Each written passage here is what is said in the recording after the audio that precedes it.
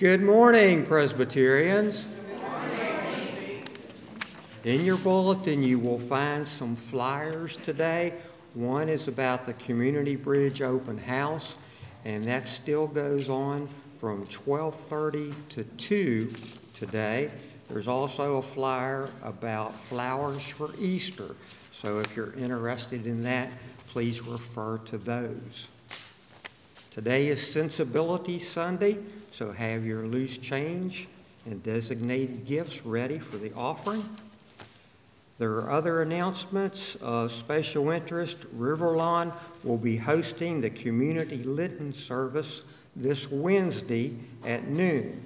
So if you wish to, please make plans to attend that.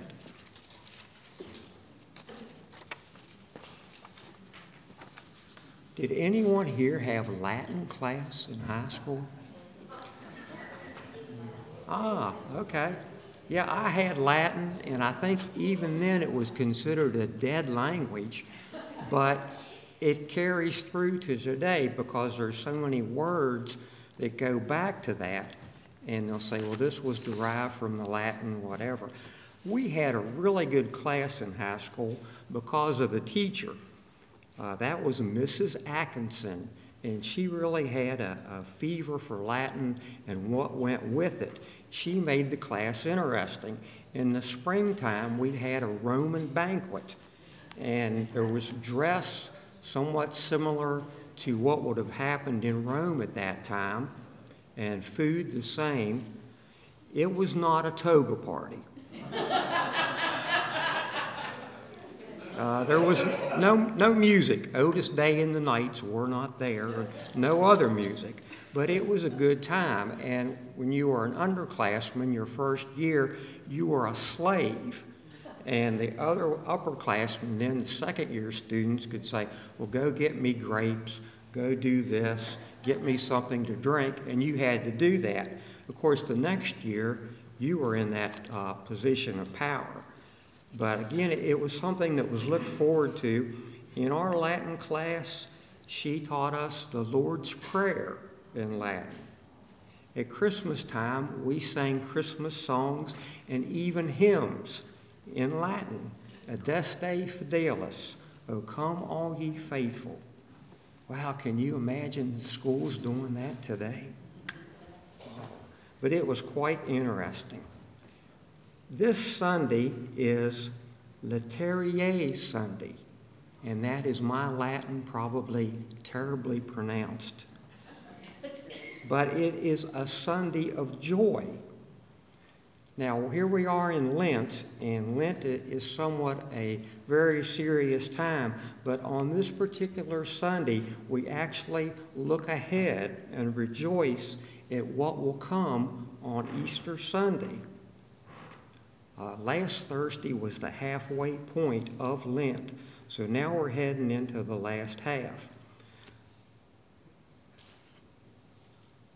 On this Sunday, the liturgical color is purple, but there is some variance, as some parishes and churches will use rose today. It's a break from the purple. It gives special note to, again, what lies ahead of us. It's a reminder of the coming days of Easter, and it's a reminder of the joy that we will receive when we one day come into our own heavenly kingdom. So this is a Joy Sunday. Joy fills our lives when we center our lives on Jesus Christ. Hope fills our hearts when we focus on the Savior. Comfort fills our spirits when we believe in the Lord. Peace fills our souls when we seek to do God's work. Come, let us celebrate and praise our Lord.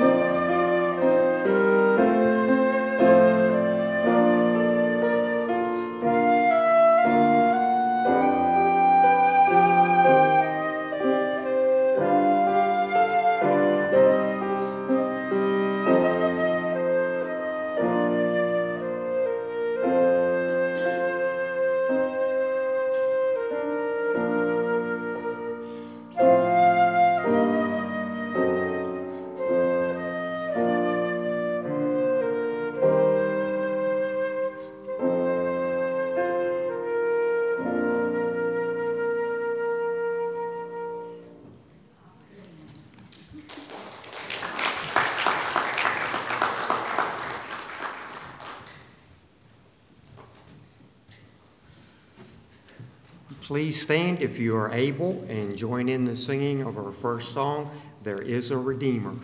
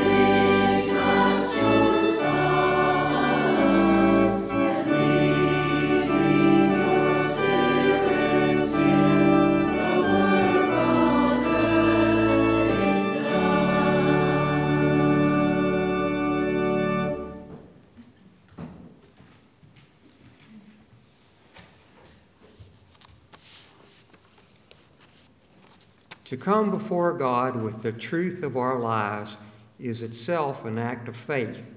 We trust that the Holy One is interested in us, interested in our minds and hearts and souls. We trust that God's mercy and grace are intended for us too. With faith and in trust, let us make our confession to God, first in silent prayer.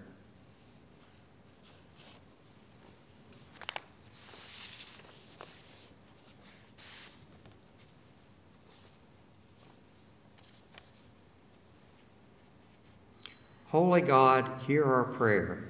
Sometimes our lives are a mess because of the choices we have made or because of choices others have made. Sometimes our lives are great and we're kind and generous. Sometimes our lives are great and we forget to be grateful and humble. We trust that in the jumble of all of this, you are present.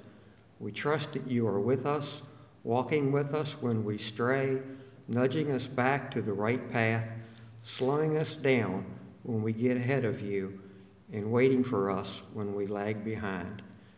We thank you and ask for your forgiveness and pray that you will stay with us. Amen. Friends in Christ, know this: the mercy of God is from everlasting to everlasting, and you are reminded of his surpassing grace. In Jesus Christ, we are forgiven. You may be seated.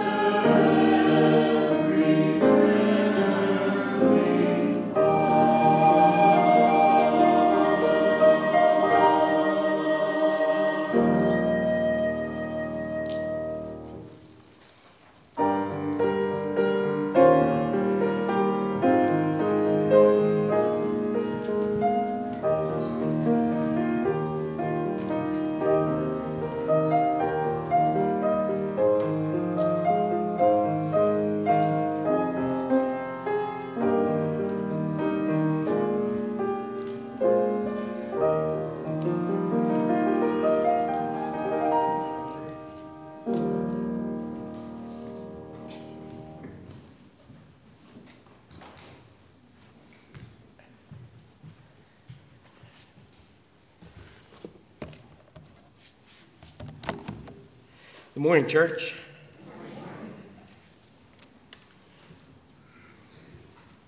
Let's turn to God's word this morning. Luke chapter 18, beginning in verse 31.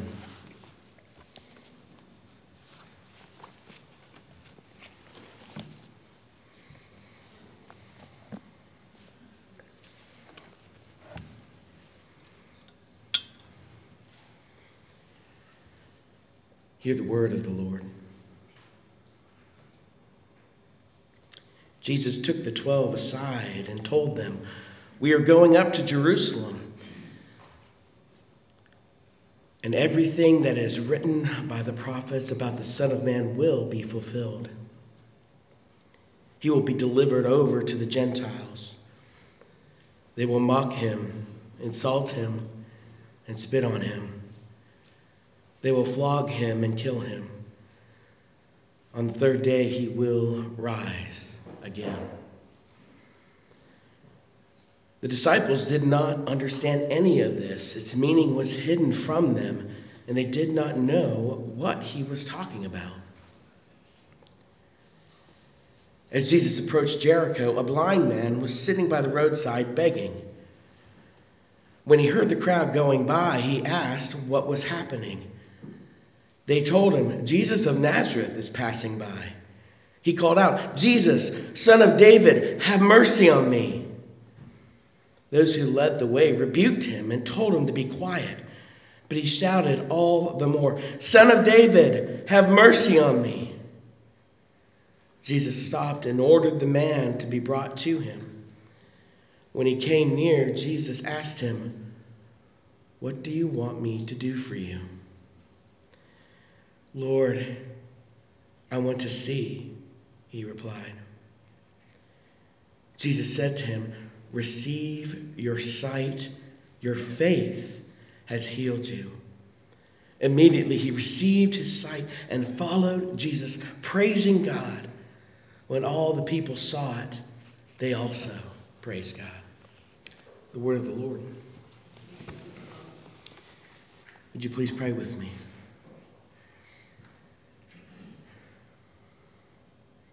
Holy Spirit, come and give us eyes to see. Grant us your illumination, your sight, to not only see, not only to comprehend, not only to acknowledge and affirm, but you may equip and empower that we might live likewise. That as the crowds did, we may praise you. We pray this in the name of Christ our Lord. Amen. Stevie Wonder and Jack Nicklaus the golfer, they had much in common. A singer, a golfer. They were actually sitting around the pool one day talking. Inevitably, the conversation turns to golf. Nicklaus is surprised to hear that Stevie's a golfer. He's blind, but he's been playing golf for years. And the golf pro, he can't believe this, so he wants some of these details. So Steve explains how he does it. "Well, my caddy stands out in the middle of the green, and he shouts out from the fairway, calls to me. And I listen to the sound of his voice, and I play toward the sound of his voice. Then when I get to where the ball lands, it moves further down the course and does the same thing again and again." Well, Nicklaus, he's obviously impressed, but then he asks, "Well, how do you putt?" Well, the singer replies, "Well, I get my caddy to lean down in front of the hole and call with me, just his mouth close to the cup. I just play the ball toward his voice." Again, Nicklaus is astounded. He finds this very amazing. And then he asks me, "We really should play a round sometime." "Great, that'd be wonderful." Nicklaus says, "Well, when should we play?" And Stevie says, "You name the night."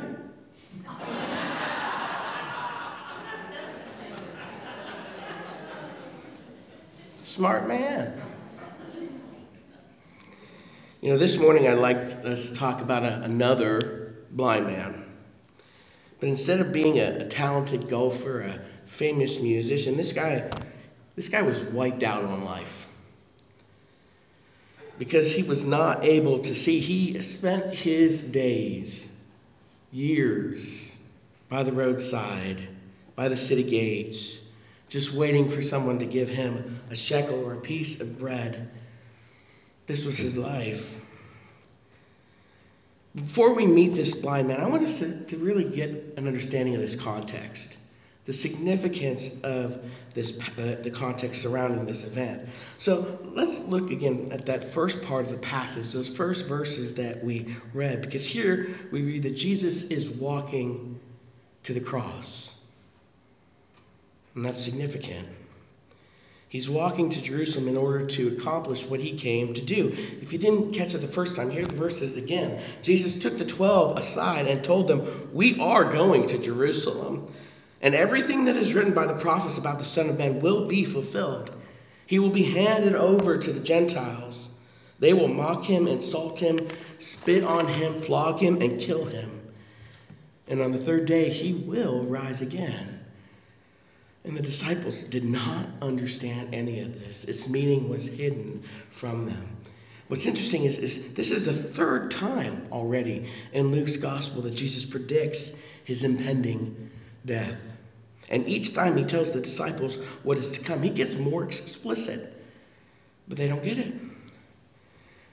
But it's interesting, if you read through the Gospel of Luke, you'd notice that beginning in chapter 9, there's this major shift in Jesus' orientation, that we're really introduced to a travel motif of sorts that permeates the remainder of the book. And this is really what marks our journey through this season of Lent. Let's take a quick look back, see what I'm talking about, okay? Chapter 9, verse 51. As the time approached for Jesus to be taken up to heaven, he resolutely set out for Jerusalem. 13:22. Then Jesus went through the towns, teaching as he made his way to Jerusalem. 13:33. I must keep going today and tomorrow and the next day, for surely no prophet can die outside of Jerusalem. 17:11. On his way to Jerusalem, Jesus traveled along the border between Samaria and Galilee. And now we arrive at our passage where Jesus takes his disciples aside and tells them once again, we are going to Jerusalem. That without a doubt, Jesus is on a mission, that he's headed to the place where he is going to die as the one true ultimate sacrifice for you and for me. That's what sets the context. We can't miss that. So moving on to verse 35, we see that Jesus is now approaching the city of Jericho. It was a blessing to be able to be close to Jericho when my brother and I went to the Holy Land about a year ago now, and just to be able to be in the places that we know that our Savior went to.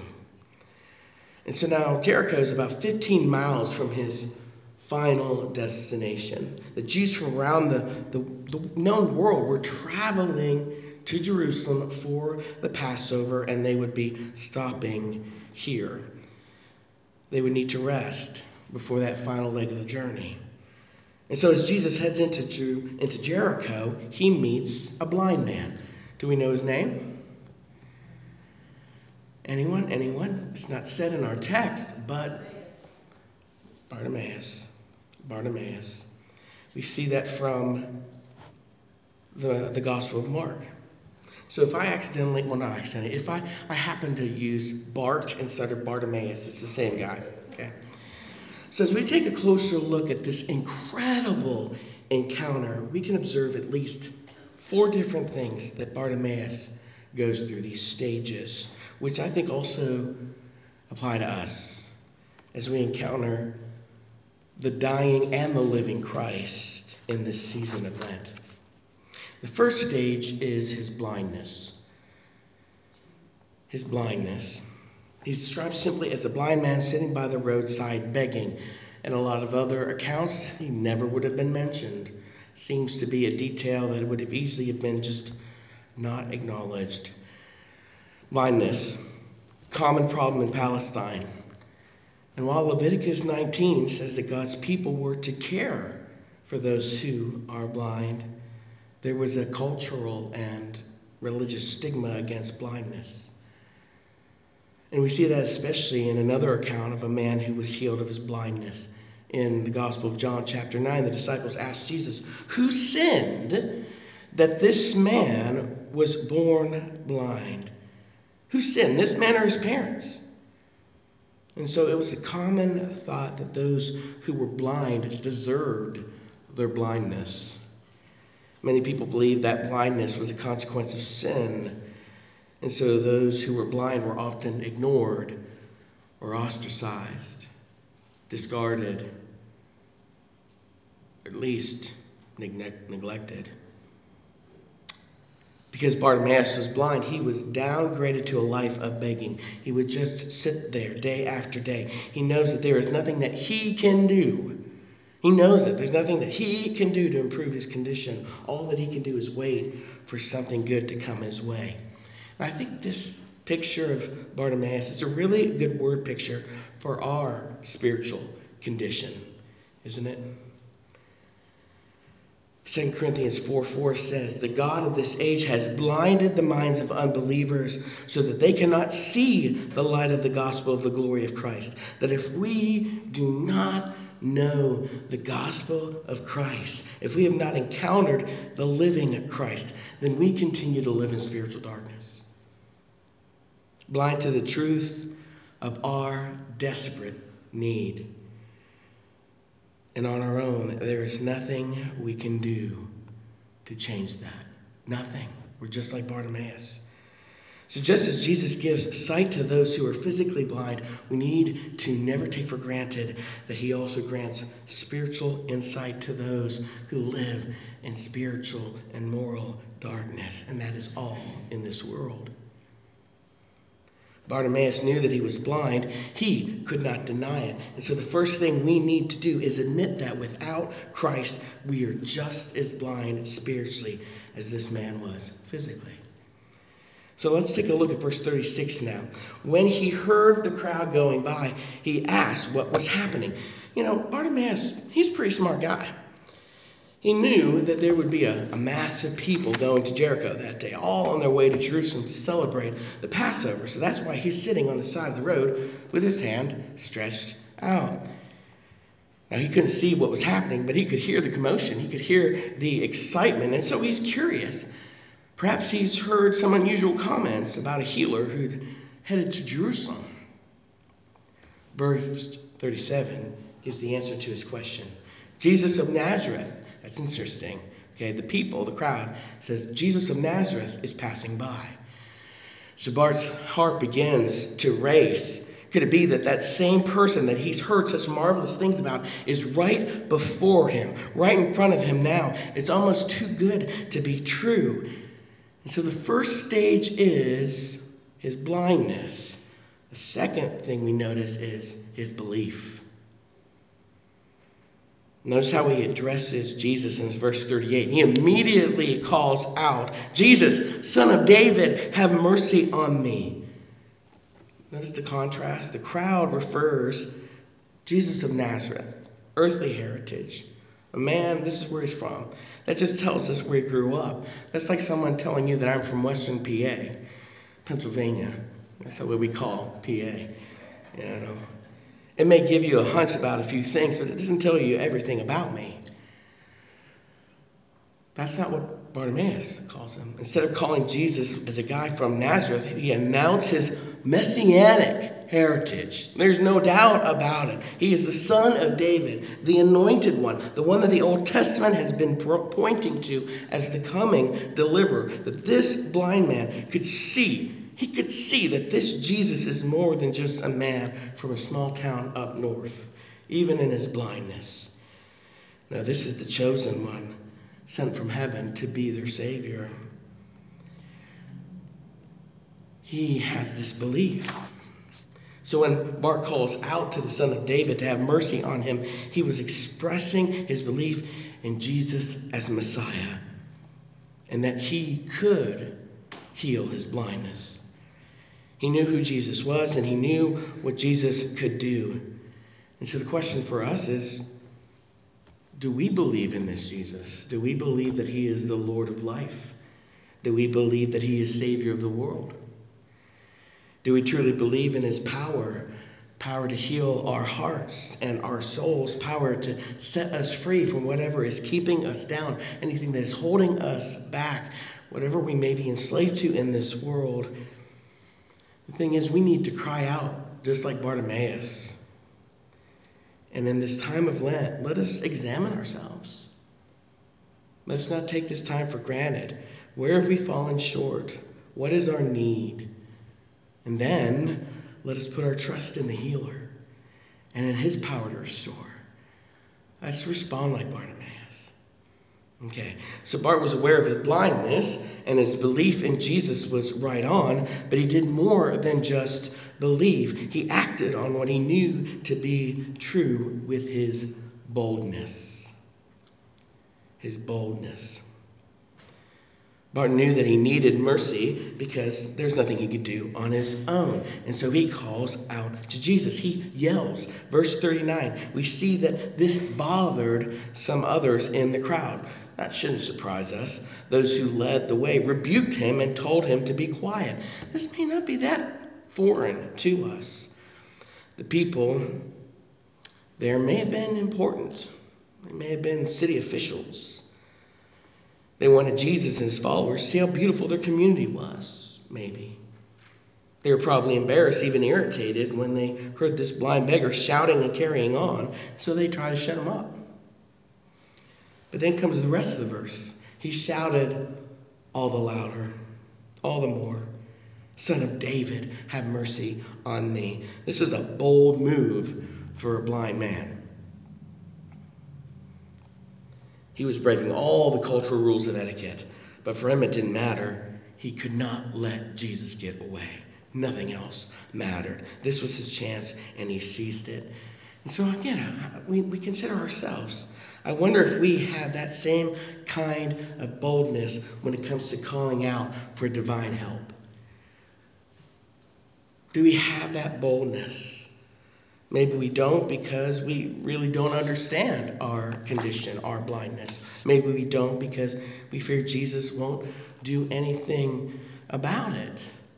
Or maybe we're just blind to our need, or we don't care about it, or we become callous about it. Do we think less of Jesus or his power to restore than we should? Hebrews 4:16 tells us to approach the throne of grace with confidence, to come boldly that we may receive mercy and find grace to help us in our time of need. Friends, don't hold back. Don't be afraid to come before Jesus with your need, to give yourself over to him. Come to him boldly. Come to him with confidence. Pour out your heart to him. That's what he wants from us. His grace is always there for us in our time of need. His word has proclaimed it again and again. He's displayed it in our lives again and again. And so as a result of Bart's boldness, Jesus stops. And he orders some guys, maybe the same ones who had just rebuked the blind man, I say it's probably a good chance, to help him walk through the crowd so that he is face to face with the Messiah. Everyone else can see that in a moment. Bart can't yet. I picture things getting very quiet. What thoughts were going through the minds of these people as they just stood there watching? And so Jesus asked Bartimaeus a question. What do you want me to do for you? Well, isn't it obvious? It's clear to all that this blind beggar wanted to be healed. Was Jesus not sure? No. Jesus knew what he wanted. But he asked the question for Bartimaeus' sake. And not just Bartimaeus, but for the crowd of people as well. Jesus wanted him to verbalize it, to confess his need, and to accept Jesus' power to heal. And Bart doesn't flinch. Lord, I want to see. He doesn't flinch. He comes with that. What about us? What is the cry of our heart? Are you going to Jesus with your deepest needs, your deepest needs? Do you cling to his mercy to bring about your healing, your restoration? We continue to need that. Maybe you used to do that regularly, but maybe it's gotten pretty rare lately. Or maybe you've never experienced it. Maybe you need to ask Jesus to heal you and to deliver you from spiritual blindness today. And if so, Jesus is waiting for you, just as Bartimaeus. Call out to him to boldly ask the one who can heal to give the healing that only he can give. And I pray that you do, that we all do, that we all continue to go to the one who is healed. So that brings us to the last one. This is saves the best for last. So once we admit our blindness, once we place our belief in Jesus as Messiah, we can come boldly with our requests. That leads to the fourth thing that happens. We receive a blessing. Verse 42, Jesus said to him, receive your sight. Your faith has healed you. Immediately, he received sight and he followed Jesus, praising God. Did you catch that? Blessing is not for our benefit, even though it is. That's why we're blessed. It's a blessing to us, but ultimately, it leads to praise to God. When Bart got his sight back, he couldn't help but break into praise. He was overjoyed. That is how we should respond to God's blessings in our life. Those noticed and sometimes those that go unnoticed. There are other blessings that sometimes we don't even notice, but we still need to praise God knowing that he has blessed us. Now, these verses do not teach us that we'll be blessed with whatever we ask for. No, we know better. What they do teach us, what we don't want to miss, is that Jesus responds to our faith. He responds to our faith. Bartimaeus put his faith in Jesus and he received his sight. That when we put our faith in him, he responds to our deepest need. He heals us from the inside out. He gives us spiritual sight. He brings us out of the darkness. That's what he does. That is what he came to do. That is what he accomplished. That is what he continues to do for us. Bartimaeus went from darkness to light, from begging to following, from crying to praising.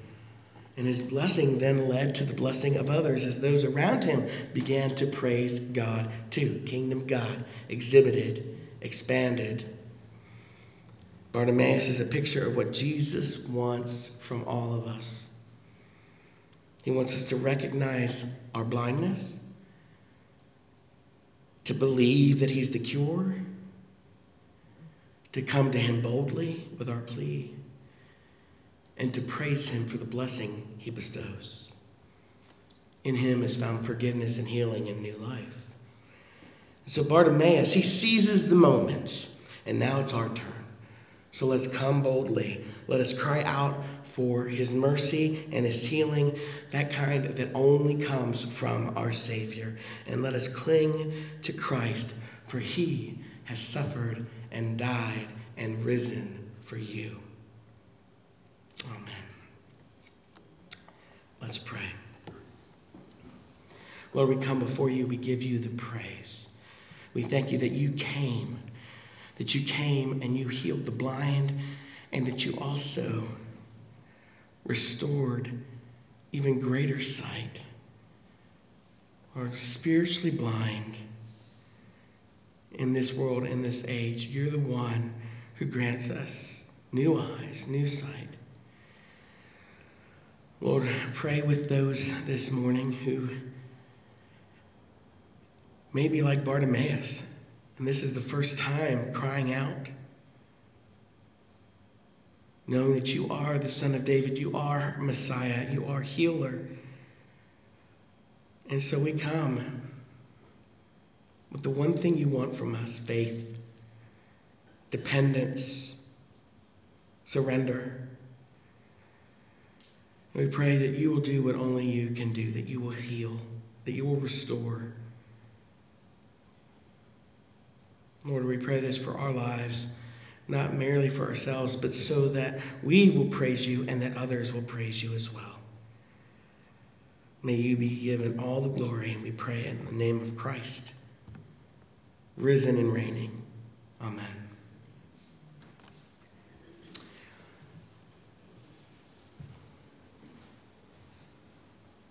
We've been given another word picture. Not only can we think of Bartimaeus as the one who was given physical sight to know that Jesus is the one who gives us spiritual sight, but we come to this table just as Jesus had with his disciples, that Last Supper in that upper room, and we're reminded not just of bread and of a cup, but of his body and his blood given for you and given for me.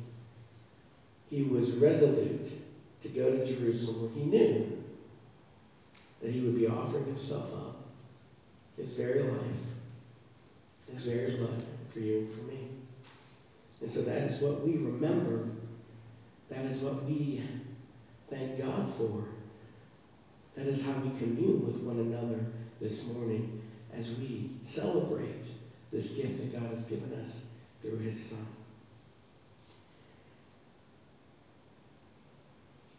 If you have not received communion with us before, we will let you know we will be distributing the elements.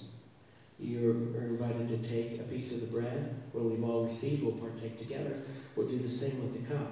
And this is the Lord's table. It's not mine.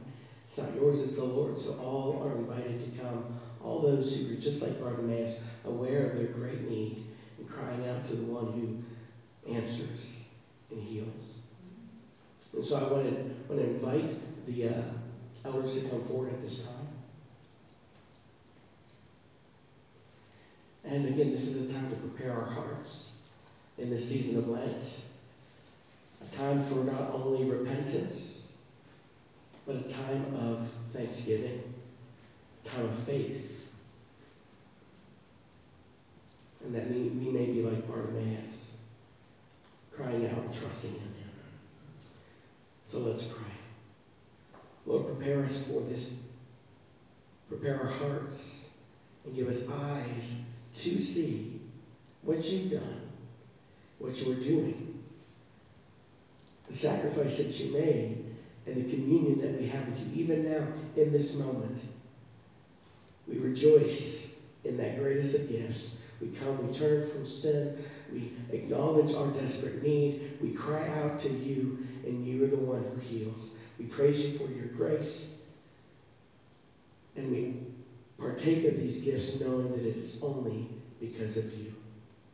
And we pray this in the name of Christ, our Lord. Amen.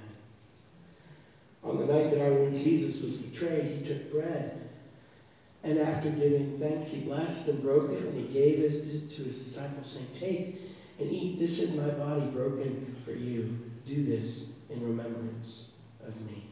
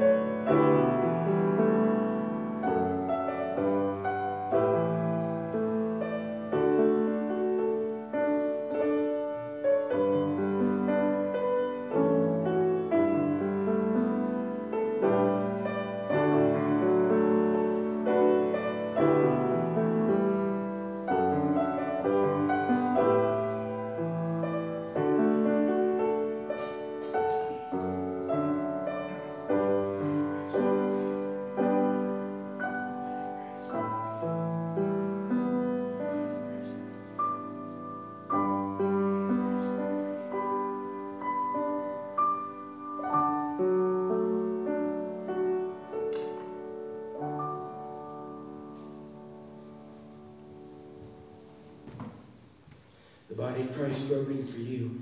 Take and eat with thanksgiving.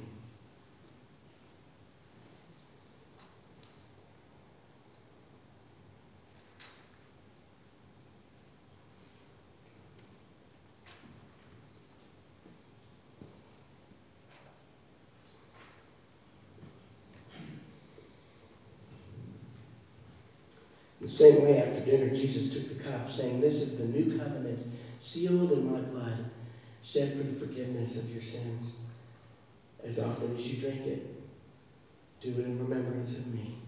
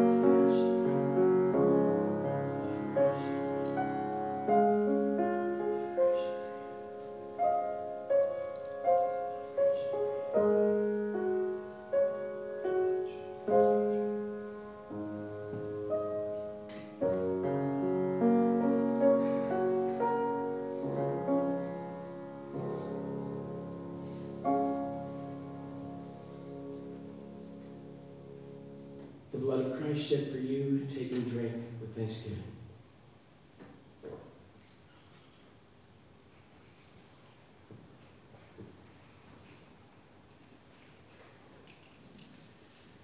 As often as we eat the bread, as often as we drink the cup, we proclaim our Savior's sacrificial death for us and his resurrected life for us until he returns. Thanks be to God. Amen. Thank you.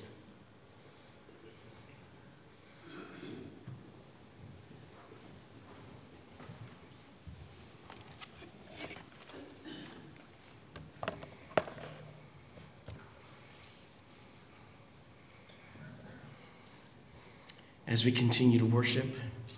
We have received in many ways, and now we have opportunity to give through tithes and offerings, expressions of our love, our faith, our joy, and our thanks.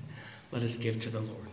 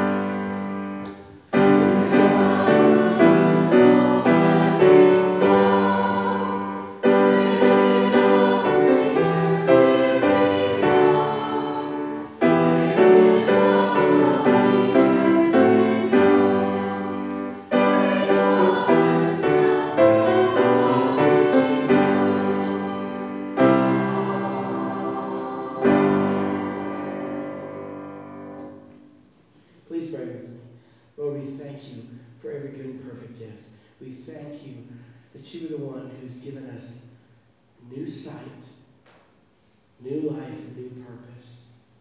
Lord, we pray that you use these gifts, use our lives, so that we not only praise your name for your work, but this world may as well.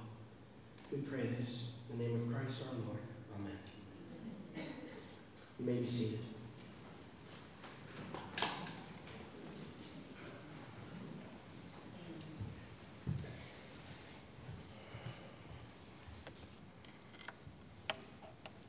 All right, well, let us pray together. Lord, we come before you. We give you the praise, and we thank you that we can come to you with all things, that we can approach your throne of grace, and that you will respond in response to our need, and our need is great. And so, Lord, we lift up those that we've mentioned. Lord, we pray for those who are mourning. We pray for those who are ill, who are fighting cancer. We pray for those who are fighting it again. We pray for your strength and your peace, your encouragement, your healing power. Lord, we pray for those who may be nearing the end of their season of life. But we thank you that this is not all there is. This is just the beginning. for those whose hope is in you. And so we pray that we will have our eyes set to the eternity that you have created for us because of Jesus. And so, Lord, may we be a people of that living hope, proclaiming it, resting in it, praising you for it. Lord, we pray for not only those that we have heard who are struggling, but those on our hearts, or even ourselves that we haven't vocalized, and those just down the road from us. Show us how we can be those who express your compassion, your restorative power, your blessing, your hope. And Lord, we give you praise for the ways you are working, for the testimonies that we have heard, for the opportunities that we have. And we pray that by your grace, you will compel us, that the love of Christ and the life of Christ will compel us to be able to be those who praise your name and encourage others to as well. We thank you for the vision you've given us and the life that you've given us. And may we be those who are grateful and those who respond to it in love.